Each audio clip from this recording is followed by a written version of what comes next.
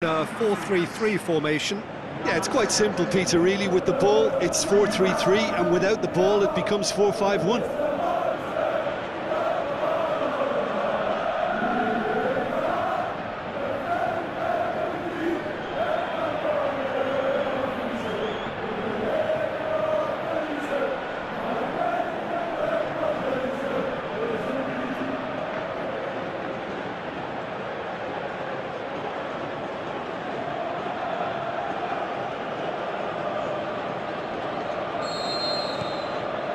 So it's down to business here.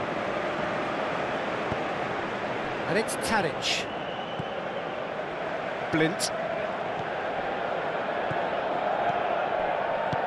Tadic tries lifting it over. A chance to play it in. Oh, and he's got good distance. Who's chasing? He's in! Forward it goes. Yeah, that's top defending and preventing him turning, which can open up many possibilities.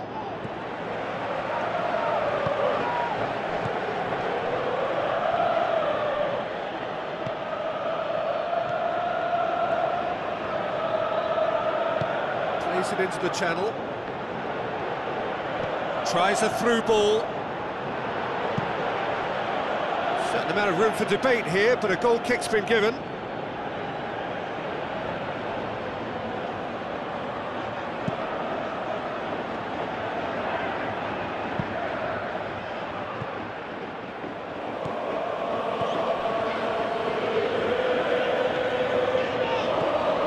No efforts on target is acceptable if levels of enthusiasm and energy are good, and they're not.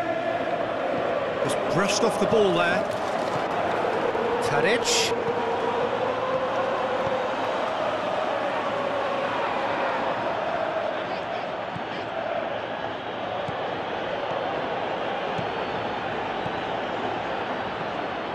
Ball's out on the left now. So what's he planning here? He is not one readily to admit defeat. Don't be surprised if he tries that again. And it's Veltman. Joel Veltman.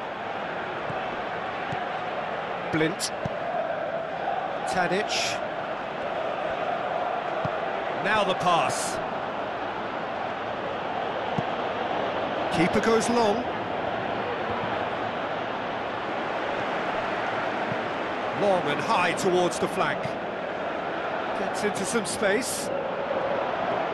Great strength, too strong for his opponent.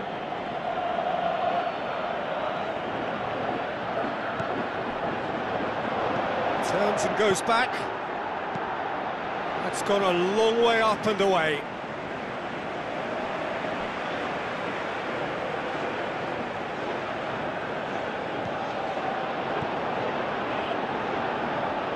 Ball needed to be better there, it's a wasted chance. CYP looks like a good ball through. It's got through to him, and he's onside. Tadic pushes it out wide. Can he put it away?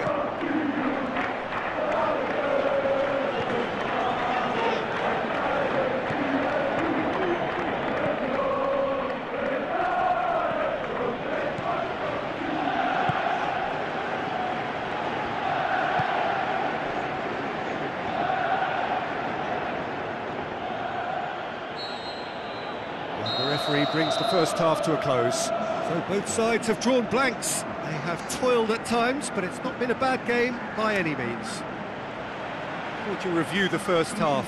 Unspectacular, but solid, and that solidity could yet be the foundation for them to go on and win. An intriguing half, lacking only in goals. The score 0-0.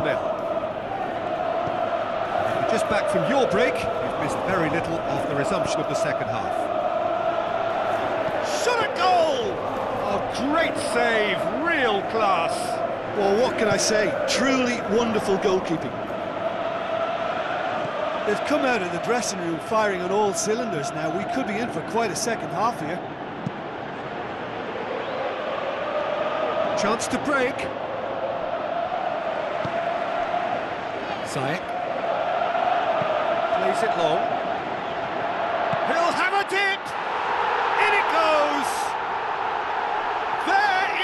breakthrough.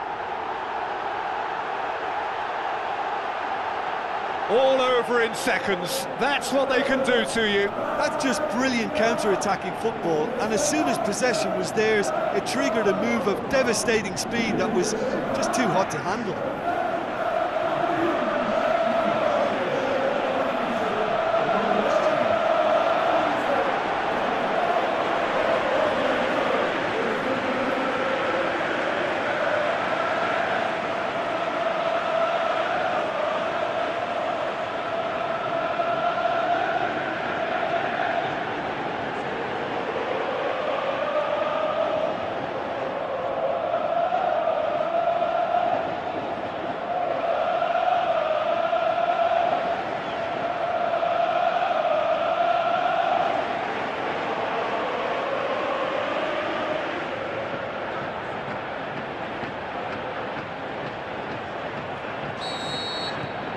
Ajax take the lead, 1-0. Well, whatever the manager said in that dressing room at half-time, it's worked a treat. For a moment you felt that was going somewhere, but they'll have to go again. He's had a shot! APOEL keeping their men at arm's length here. Yeah, I just think it's a conservative move to deny runners the opportunity of going beyond that rear guard.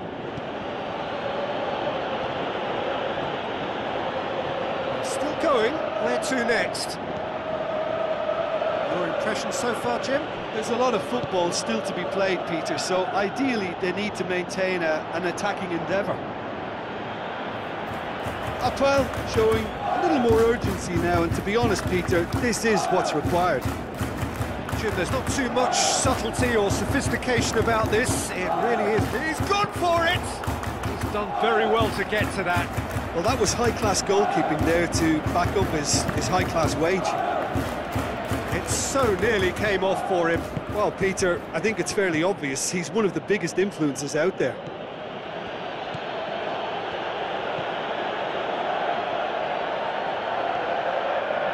Tries to stroke it through. And a shot! Oh, he did the hard part right, but fluffed the finish. Oh, it was such a clever pass that flummoxed the defence, and it could well be revisited, this. Tadic is effectively being marked out of the game here. Yeah, now that he's scored, this defence is on high alert whenever he goes anywhere near the ball. And the weighted pass. Now here's the through ball. It is a corner. And here's a change that was in the offing. Last one allowed. APOEL making 2 changes as we speak. No, he didn't quite meet it right.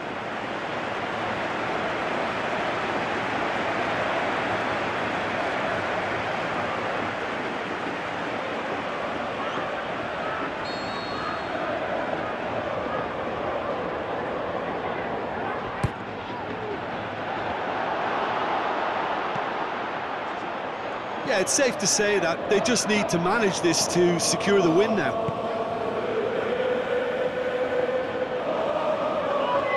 They seem to have lost their sense of direction. It should be higher up the pitch. Played out to the wing. Ball's loose, who's getting there? There is the final whistle. Terrific contest. It really might have tipped either way. The margins were tiny. Just a goal in it, but that was enough. Yeah, it was a fairly stern test with very little between two teams that scrapped for everything. And with that, it's time for me to thank Jim Beglin and to wish you a very good evening.